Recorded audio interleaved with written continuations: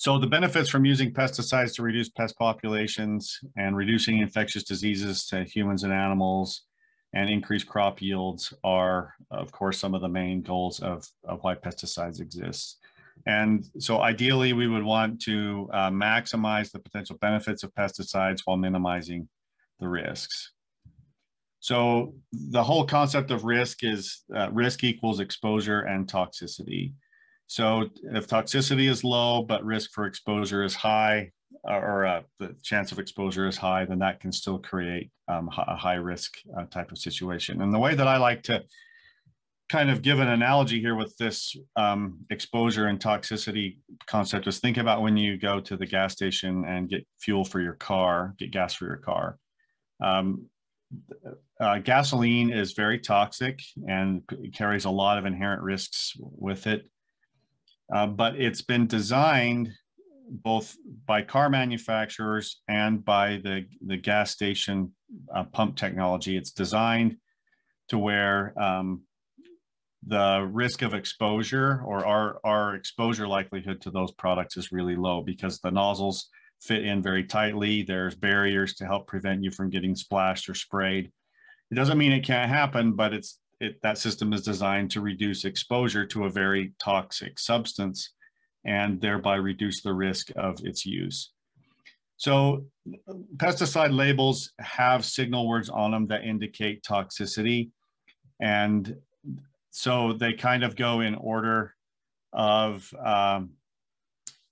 caution being the lowest amount of toxicity. So if pesticide label says caution, those are lower toxicity products. And that typically refers to anywhere from an ounce to more than 1 pint of the active ingredient or that concentrate to cause harm. The next level is the warning phrase, and it has mid toxicity. And then that's a teaspoon to a tablespoon typically, and then danger, which is high toxicity, and this is a taste to a teaspoonful. And then there's actually even kind of one above that, and it's a signal word that says danger, poison. And those are products that will also have a skull and crossbones on them. And those are extremely high toxicities, and those are typically only available as a reduced or as a restricted use product or a restricted product. And you have to have a certain type of license to be able to get those, and you can only get those from certain vendors. So for general use, this is the labels that you're going to find most likely in the various areas in the garden centers, as most garden centers don't carry restricted use pesticides. So some of the common formulations are ready-to-use products, and that would actually include what's shown in the picture here, which is diatomaceous earth. It comes as a ready-to-use product. You can also find lots of ready-to-use things like insecticidal soaps. You can find ready-to-use herbicides, which basically just mean that you go right out and you can spray it on the weeds in your lawn, and you don't have to mix it with any water or with any other carrier. Aerosols are another popular one. These would be what we would typically call bug bombs. So it also includes things like wasp and hornet sprays, those kinds of things, where they're designed to be ejected out of some sort of pressurized container. Then there's concentrates. Most of the liquid pesticides are going to be concentrated, with the main exception of ready to use. So they're either concentrated or they're ready to use. And then there's granules, dust and powders, and baits. And baits are designed to be consumed by a target organism. And so care must be taken with those to prevent other organisms from consuming those that aren't part of that target group. All right, so pesticides can be sprayed in a number of different ways, or applied, excuse me, in a number of different ways. They can be applied through sprayers, which is one of the most common methods. And those can be hose end sprayers, which is a nozzle with a concentrate tank that usually goes on the end of a hose, and then the water sprays out the hose and the concentrate is mixed into the water as it flows through it. Then there's backpack and canister sprayers, and this backpack sprayer is pictured here. These typically hold 1 to 3 gallons of diluted product, and then you can walk around and you pump the little arm on the side, and so that you can cover a much bigger area with those. And then spreaders, which includes things like fertilizer spreaders. Those are also often used for pesticide spreaders, especially when you look at things like grub control products for lawns and pre-emergent products for lawns and gardens. So crabgrass preventers and so on. One of the important concepts to remember about application and application equipment is understanding what calibration is. And calibration is basically the concept of knowing how much your sprayer is putting out, or how much your spreader or whatever you're using to apply the product is how much of that is being put out at a specific time or a specific rate. So if the label says you need to apply, 100 gallons of a product per acre, or you need to apply 1 pint of this product per 1,000 square feet, you need to be able to know first of all, how big 1,000 square feet is, and secondly, how fast do you have to walk, how big of a nozzle do you have to use, all those kinds of concepts to put out, say, 1 pint of this product per 1,000 square feet. So it's basically then just figuring out how much to apply per area, and then knowing do you actually apply that amount. So one of the most important things about labels, we're going to spend just a few minutes talking about what's on the label, because I think that almost all of the questions that we get at the extension offices and the problems that we deal with in the public can be answered by proper reading and understanding of what's on the labels of pesticides. So one of the very important things that's going to be found on the pesticide label is the requirements for the personal protective equipment, or the PPE. So usually the PPE that's going to be generic, or the general PPE for pretty much all products that have to be labeled with this, is going to be a long sleeve shirt and long pants, shoes and rubber boots, and rubber gloves. And then depending on the type of product that it is, goggles and respirators and additional personal protective equipment may also be required by the label. So these requirements are there to help reduce the risk of exposure. In general, as I've kind of alluded to, homeowner pesticides don't require special protective equipment. And that's why I kind of was saying, typically they're mostly going to say long sleeve shirt, long pants, shoes and rubber boots, and rubber gloves. But you can always use more PPE than the label requires. That's obviously not going to be against the law. So for additional protection, we also recommend wearing rubber gloves. And these aren't the nitrile gloves. These are actually thick rubber gloves that are designed for pesticide application. So rubber exam gloves, the blue nitrile gloves, those aren't actually a significant of enough barrier to really qualify as PPE to meet pesticide labeling compliance. So, and also a wide brim hat and goggles, or something to protect the eyes.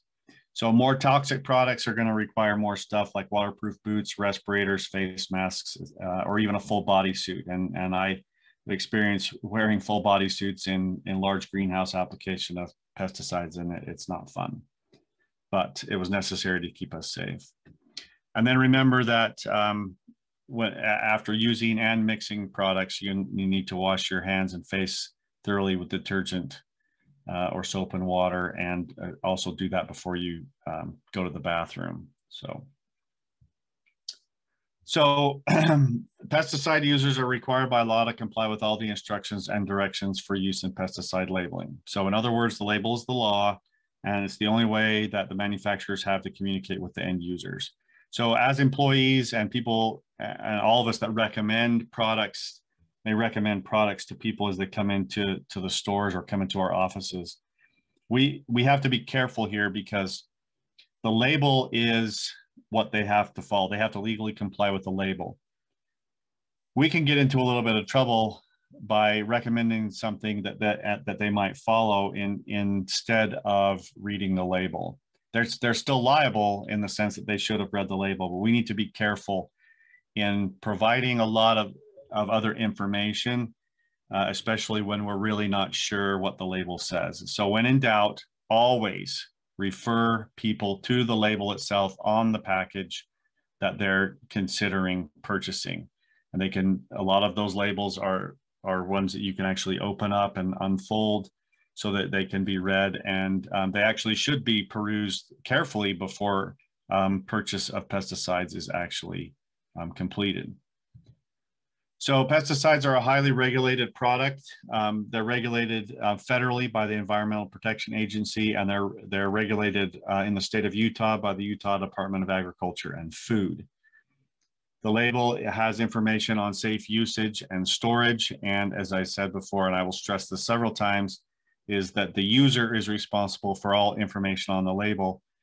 We just need to be careful that we're not misleading the user and giving them conflicting information so that they may not understand or be in doubt about what the label says.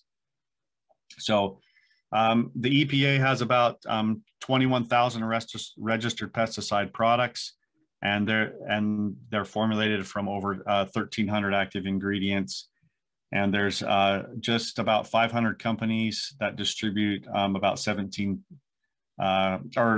500 companies that manufacture products, and about 17,000 companies that distribute pesticide products. So there's a lot of stuff out there, and it becomes even more kind of emphasized that we need to be making sure that we understand, and that the people that we're communicating with and trying to advise, that we understand and read the labels, because that's where the liability is going to come from, is not following the label.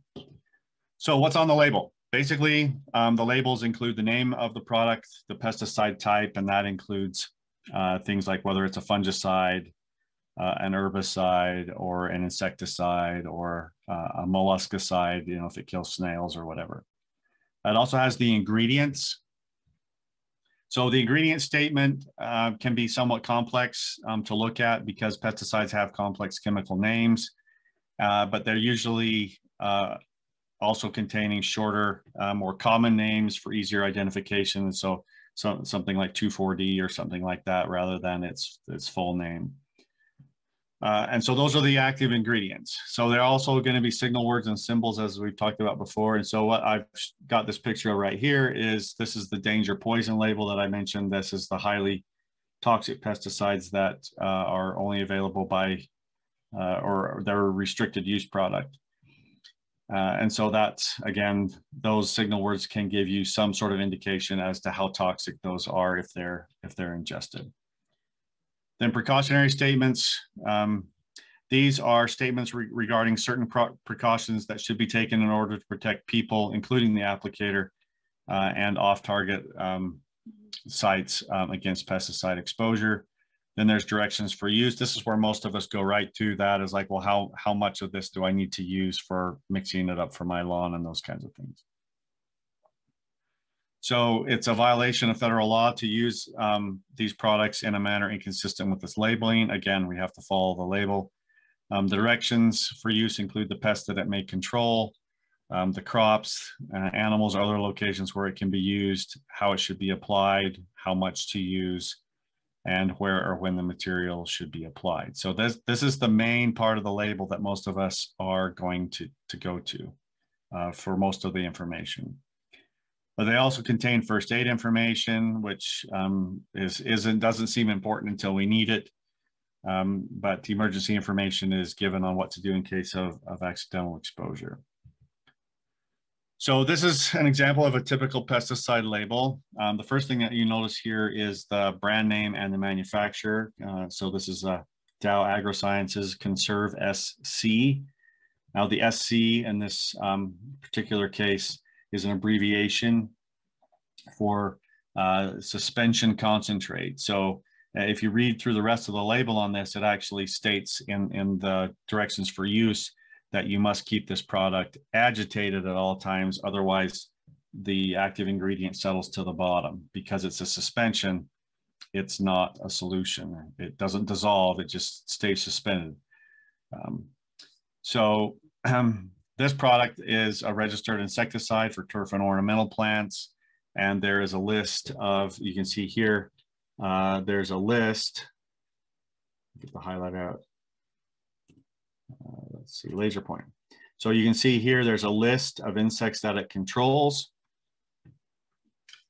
And there is also the common and the chemical name. So the active ingredient in this is spinosad. And then it breaks it down a little further, saying it includes spinosyn A and spinosyn D. And that's actually where the name spinosad comes from, is a combination of spinosad A and D. So we also have the EPA registration number. In this case, is shown here. And patent numbers, of course, will be there as well. But the EPA registration number is the number that is assigned to this particular product with this particular label by the EPA, and it has to accompany all of the communication for this particular product. So every different product will have its own EPA registration number. It's usually also near the storage and disposal section, and pay close attention to this as well. It talks about how it should be stored, and it's important to understand that a lot of these labels are going to say that these products can't be frozen, they can't be too hot, they need to be stored in a ventilated area and those kinds of things. Pesticide disposal becomes an issue at landfills, and there are a lot of old products that haven't been used that are just accumulating, and those are also potentially very problematic. So on any given label, it will usually tell you how you need to try and dispose of the pesticide. I will just say that the easiest and most legal way to comply with pesticide disposal is simply to use the product up. So for example, if you've got a bunch of Roundup in a shed, and the shed froze or got cold and the Roundup froze during the winter, chances are the Roundup is not going to be very effective at controlling weeds anymore, because Roundup is, the active ingredient is very sensitive to freezing temperatures. So what's the best way to dispose of the Roundup? It's actually still the best way is to actually spray it and use it as if the product was intended. Just knowing that it's probably not going to work very well.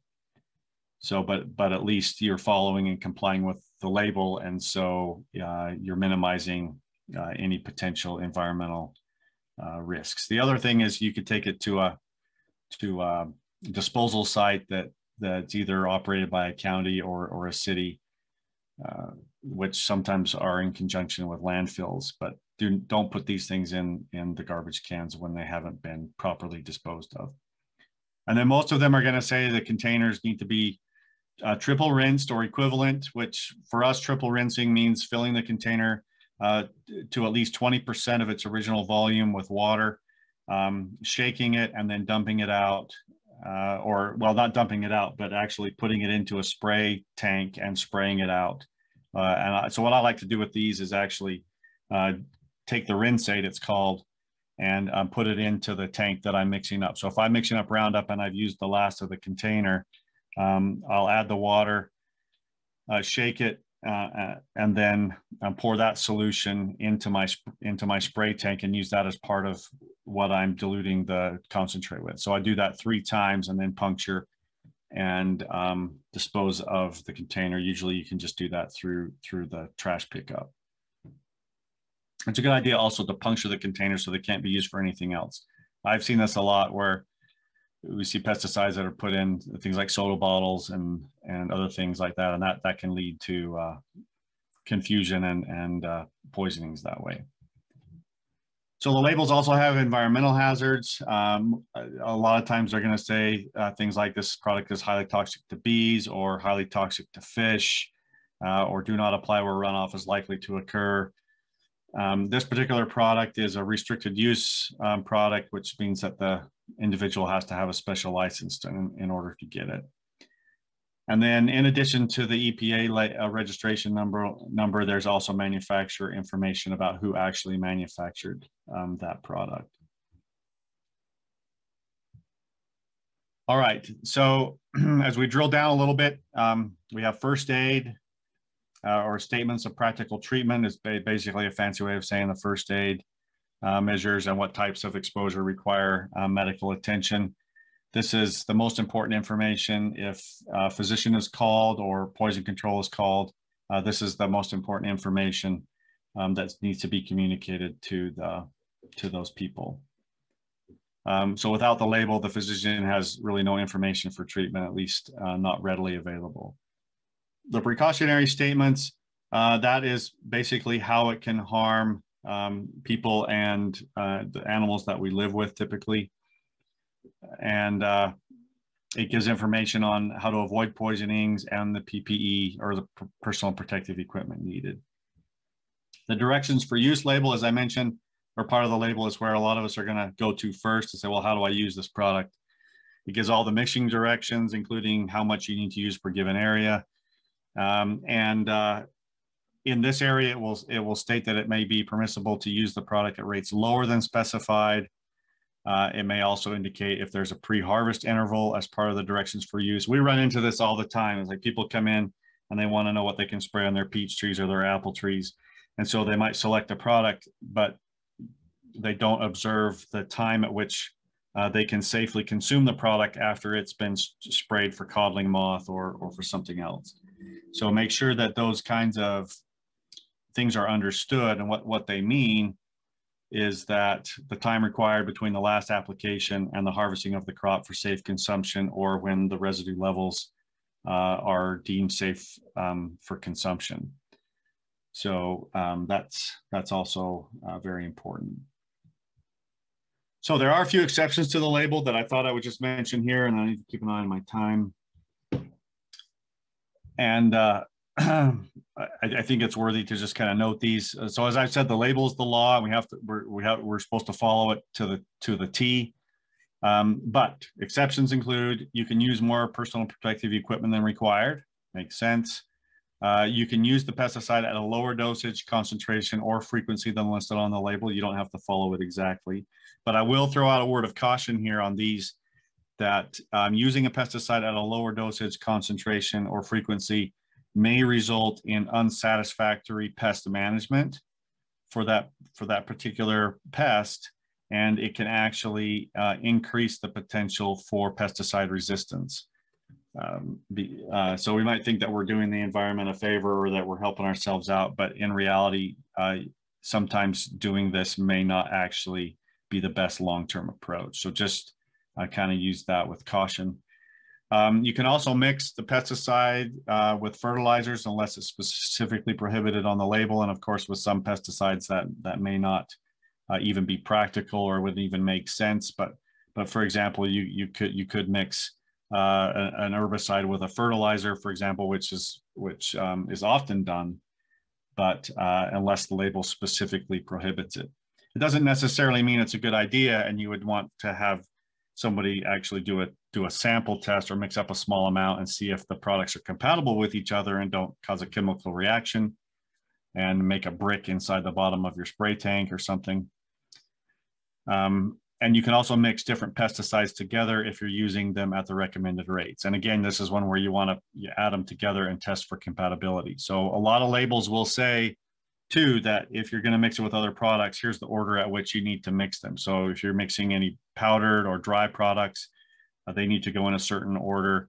If you've got like suspension solutions or emulsifiable concentrates or dry flowables or any of those, they'll usually say the order at which they need to go in the tank to help maximize their compatibility.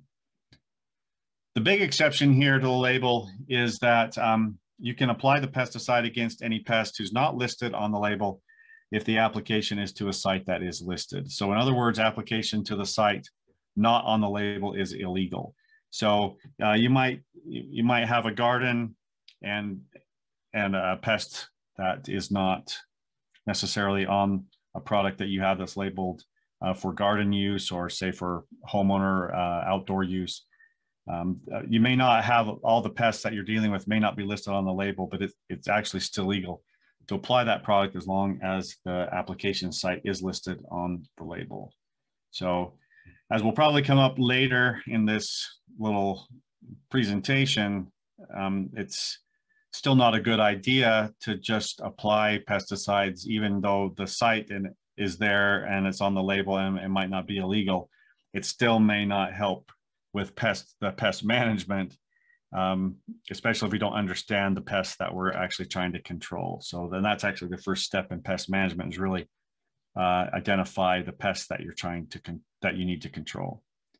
So other details here, just about done with this portion, is that the label will state again the pests controlled, the pre-harvest intervals, or the amount of time that must elapse from when the product is sprayed on a crop before that crop can be harvested or consumed, and it will be safe to do so. Now, it may also say the maximum applications per year. There's quite a few fruit tree sprays, for example, that have a maximum amount of applications per year. And the label will also state temperature restrictions. And this is one that we deal with a lot. So I took a sample here from the label of Trimec turf ester, broadleaf herbicide. And if we look down here at the bottom of this statement, it says, do not apply to newly seeded grasses until well established. Do not spray when air temperatures exceed 85 degrees Fahrenheit. And so we see a lot of problems, collateral damage of people, from people applying broadleaf herbicides in the summer when temperatures exceed 85 degrees.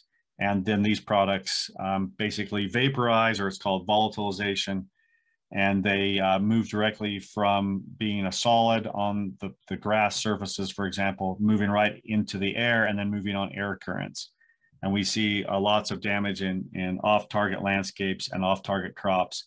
And homeowners and other applicators have been held liable for that kind of collateral damage. So keep records, follow the label, and you'll be on the safest grounds possible for using these products. So one other last note here is that we have seen, at least in Utah County, specific problems related to the Tordon herbicide. I just kind of say don't recommend Tordon to homeowners. Tordon shouldn't be used, and JD's going to kind of follow up with this with herbicides, use of herbicides, and how they correspond to a lot of plant problems that we see. But Tordon is a very powerful broadleaf herbicide, and I know that it gets promoted at garden centers and retail establishments for the control of trees and other hard to control kind of brush and things. But it's really important to note that this particular product, if it's applied to those, even if it's just applied to the stumps, actually has the tendency to leak out of the roots of the plant that it was applied to, and then it becomes available for neighboring plants to pick it up. And so if there's trees in the area, and tree roots will spread a long ways, it's really important to know that you really can't use these products in the home landscape situation where plants and neighbors' plants are typically really close together. So it just causes a lot of problems, and it's just not recommended to do that. And then just a word, as I mentioned at the beginning, I was just going to say just a quick word about organic pesticides. The USDA, or the Department of Agriculture, develops regulations on organic pesticides, and the U.S. Department of Agriculture regulates that industry and defines it. Organic pesticides are derived from natural sources, and so they can be microbial, they can be botanical, and they can be mineral based. But it's important to understand that organic doesn't mean non-toxic. So organic pesticide terminology can be confusing and in some cases counterintuitive. To a lot of people, organic means not using any synthetic fertilizer or any type of pesticide, but there's lots of naturally occurring products classified as pesticides because they kill a pest.